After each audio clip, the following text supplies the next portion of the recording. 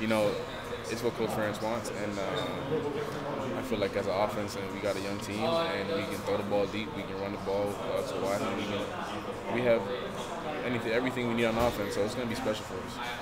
Greg Davis has kind of inferred that you're getting even more up-tempo. We saw that last year.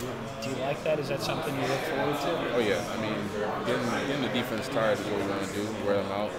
And we've been doing a lot of conditioning this summer, so it's getting us ready for the season. We're excited for that up-tempo offense.